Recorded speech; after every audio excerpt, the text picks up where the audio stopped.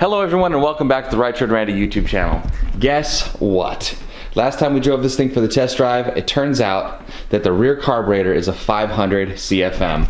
I went to look at it to get metering springs and jets and all that stuff, and it turns out it's a 1404, which is a 500 CFM carburetor. That is no good. So I went out and I got another 650 AVS2, which is the same exact carburetor that's on the front, and we're gonna put that on the back in place of the 500 and take it for another drive.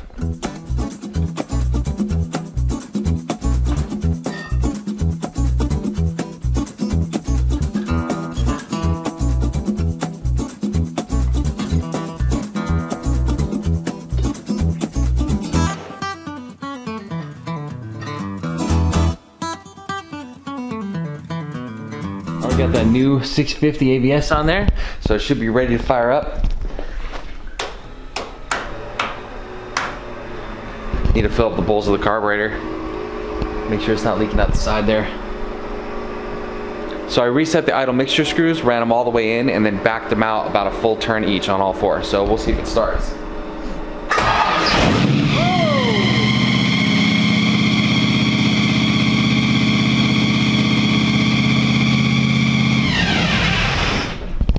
Yeah, fired right up, but that idle's way too high.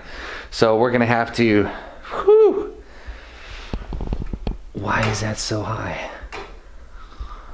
Oh yeah, the rear carburetor. The idle screw on the rear carburetor is in a lot farther than the front carburetor. See that gap right there? So let me back off that mixture screw and we'll try it again, because it was idling up like 2,000 RPM. All right, I think I got the idle screws pretty even. Let's try that again.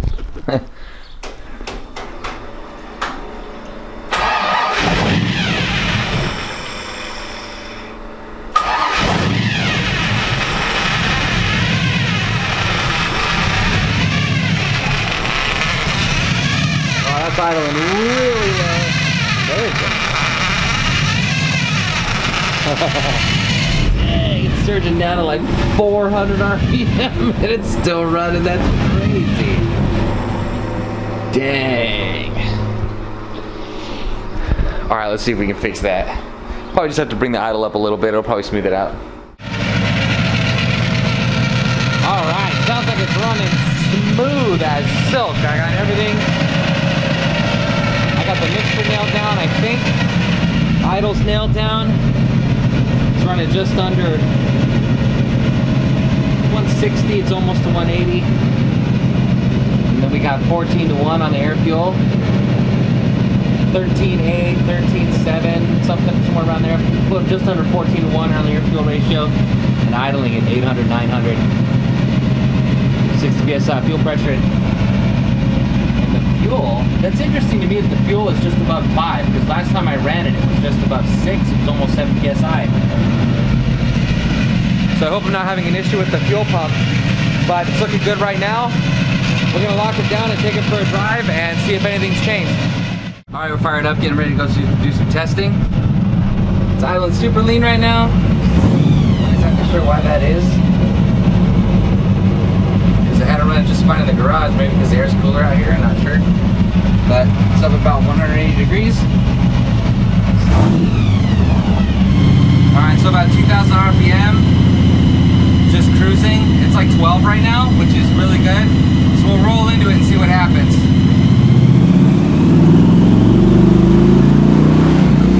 Yeah, it goes like 14.6 pretty much. Yeah, that light throttle's gone, so cruising at 2,000 RPM, which is where we're at now. It hovers right above 12, 13. So let's see, let's roll into it in a second and see what happens. It's at 13 now. If I roll into it,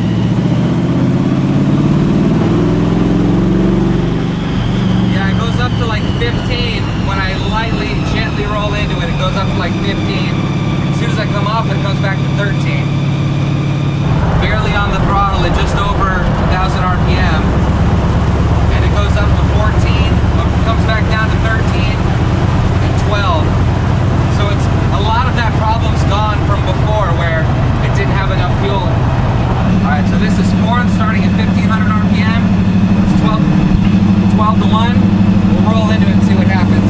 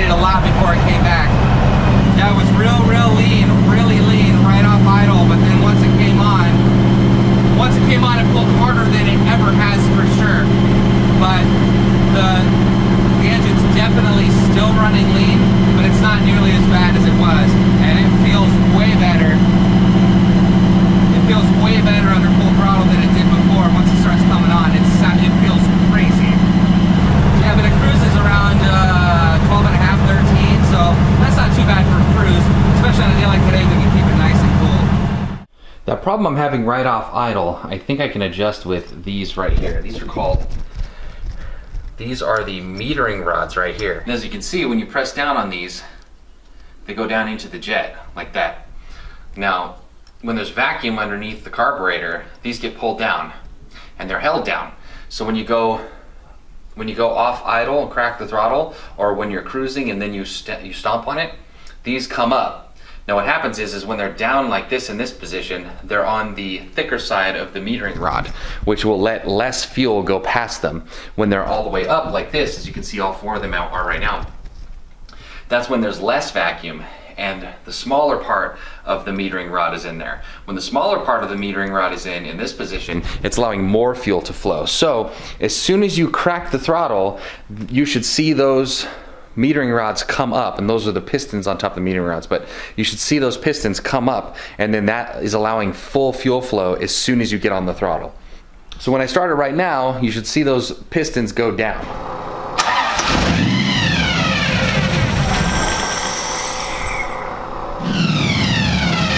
They're not coming up fast enough. I have to get about half drop. So I got all the carburetor parts from Summit. They came today. I've got some 101 jets, 104 jets, 2 sets for each carburetor. I also have springs, step-up springs for each carburetor, and I'm still waiting on another set of metering rods, but these are just to keep things lean. If I richen up the power side, this is to keep things leaner on the cruise side. And then I have 2 high-flow needle-in seats. Those are recommended actually from the Edelbrock website. If you read the instruction manual for these carburetors, it says, it gives you like a whole setup for a blown 350. So I kind of went pretty close to that setup, but since it's not even a built 350, it's just completely blown stock, I'm just gonna put my own combination in it. But we're gonna try to do one change at a time. We're gonna start with the step-up springs. I'm gonna go ahead and take out these step-up springs. We got 4 of them. We're gonna swap, I think these are the, yeah, those are the orange springs. So we're gonna swap those out for something a little bit heavier. I got 1 step higher set of step-up springs. They look like they do a little bit better job. So we're gonna get on the road, take it for a spin, and see if it stabilized that transitional air fuel and richen things up enough. So if I give it a little gas, that is much better. Much better. Oh, yeah, definitely. Maybe we can give it a little goosing and see what it does to the fuel pressure. Because I haven't been paying much attention to the fuel pressure. Second gear down at 6.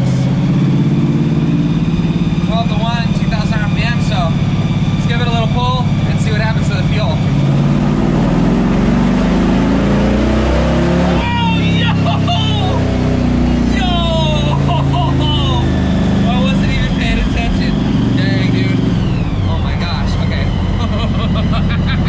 Oh man, it pulls so hard.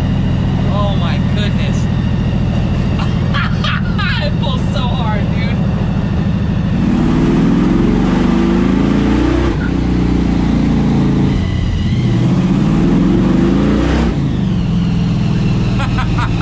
Wow. Wow.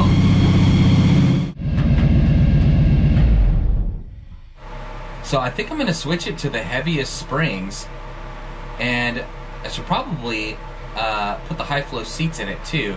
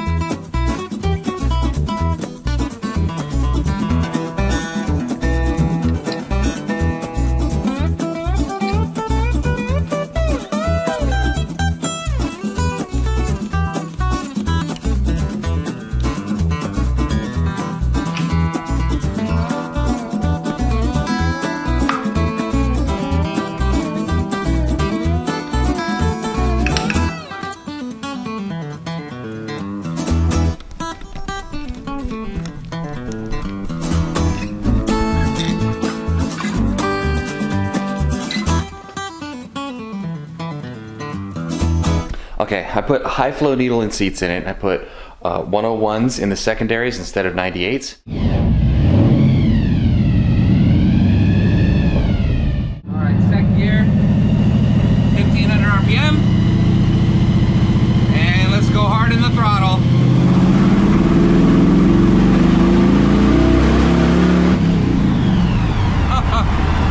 That feels really good. So let's do third gear pull and see what happens from 2000 RPM.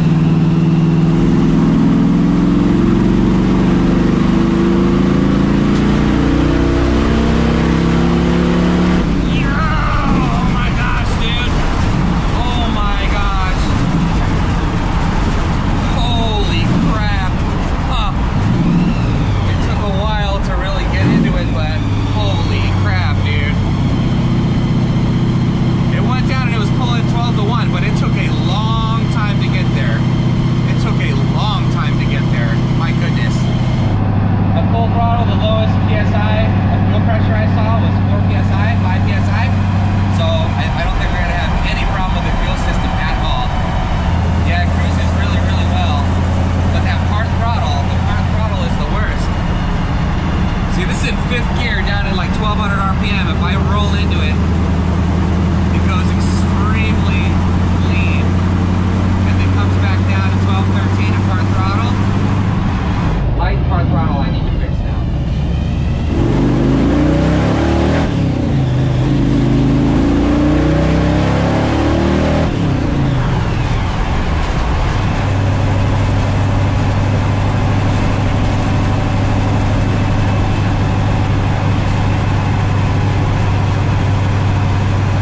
Okay, I felt a couple misfires there, not good.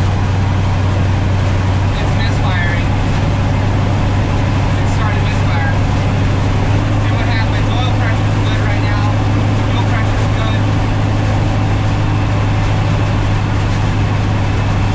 Temperature's good. Everything looks good. I don't know why it's missing. We'll figure it out when we get back. There is definitely a little bit of a miss. Looks like that mist cleared up. It was missing pretty good though for a minute. Okay. Alright, we're back. Probably wait for it to cool down and then check the plugs.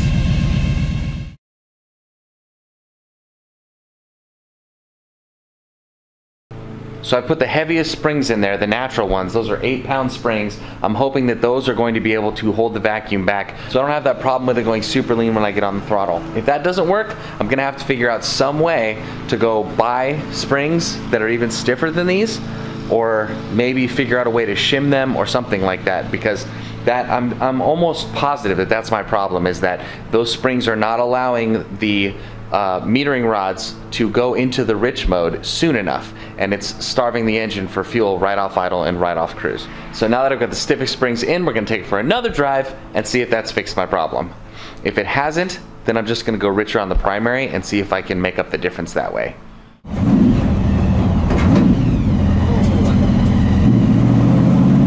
Let's give it a good shot at second.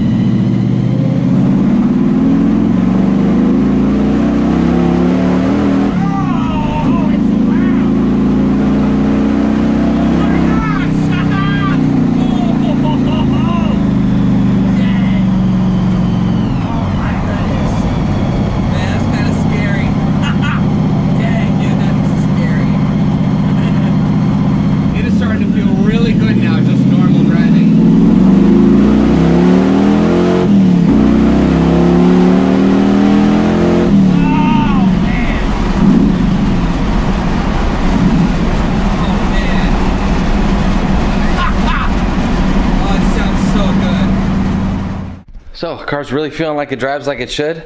Couple of full throttle pulls. Other than that, lean spot just off idle and just off cruise. It's not nearly as bad with those super heavy springs in it. So I might try to go up another level of spring. But aside from that, I'm really confident in the car just driving around. I don't think it's gonna be in any danger just cruising, and at full throttle it goes all the way down to like 12 to 1. So I think it's gonna be okay for the most part. I just have to start beating on it and find out. You know, I gotta say, this thing doesn't start cooking until the boost comes on, but man, I tell you, nothing feels like that. Nothing feels like that when it's just, oh, this is a regular 350, and then all of a sudden the boost starts ramping up and it just pulls you back into your seat. Like, it's great. I know this car doesn't have a lot of power right now, but from what it was before to where it is now, I am really excited, and it is an absolute blast to drive. The next step is probably going to be taking this thing to an 1/8 mile track to see what it'll do in the 1/8 mile, and then from there it'll be the quarter. I don't want to take it on the quarter first rip because I don't know if it's going to be able to sustain like full throttle for that amount of time, but we'll take it to the 1/8 mile, see what it does there, and then the quarter after that. But that is going to be it for this video, so thank you guys so much for watching. If you're liking the videos, please subscribe, and I will see you next time.